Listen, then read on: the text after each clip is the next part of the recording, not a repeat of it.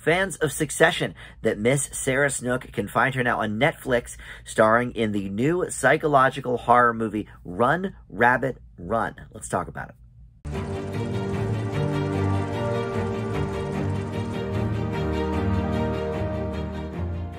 Hey guys, Dan here. This is Dan Reviews It. Welcome to my spoiler-free review for the recent Netflix film Run, Rabbit, Run. This is streaming right now and stars Succession's Sarah Snook. I have never seen the show Succession, so you guys may be a little more familiar with Snook than I am. I've heard the name before, and I'm sure I've probably seen her pop up in movies or TV shows here and there, but I sort of missed the Succession boat, and now it is all wrapped up, so maybe eventually I will go back and sort of watch that. I've also been told by a couple of friends that enjoy the show that it might not be my kind of thing, so I don't know. But in any event, you guys might be more familiar with her than I am. But before we launch into the specifics of this movie, let me welcome you into Dan Reviews It. Thank you for finding this video. We do movie and TV reviews here on the channel, and I try to post something new just about every day. So a lot to check out. Please consider subscribing down below or like this video, comment below. That stuff all does help the channel out. All right, so Sarah Snook is playing Sarah here. Big stretch. But she is a fertility doctor with a young daughter named Mia.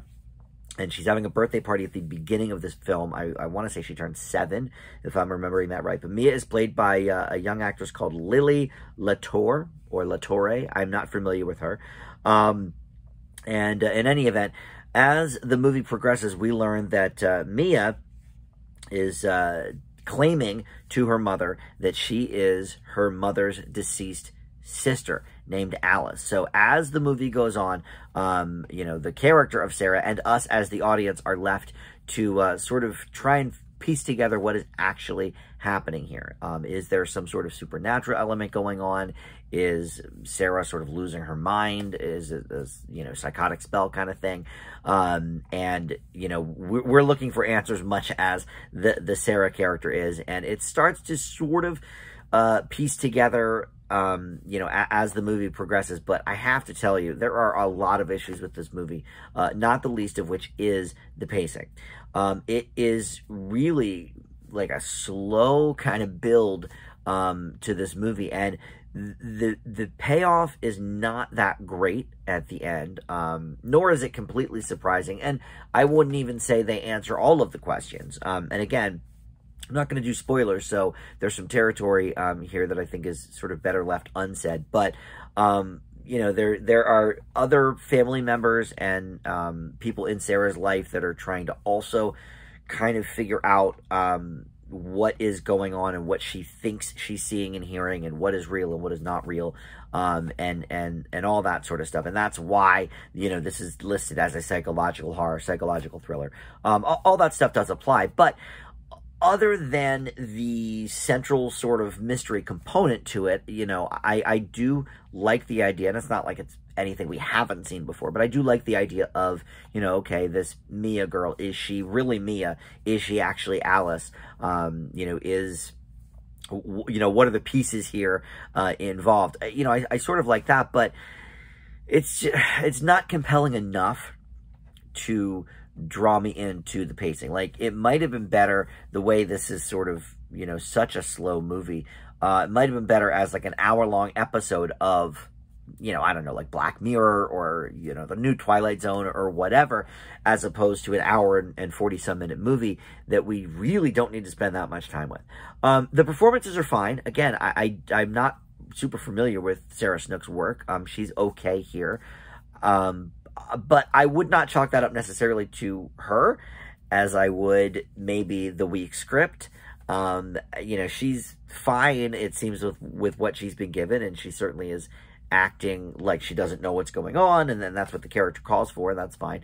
You know, would I say that she is going to be at home as a new Scream Queen? No, I don't think maybe the horror genre is for her, if this movie's any indication. But again, it's tough to sort of figure out if that is her or if that is just sort of the weak script. She's okay here.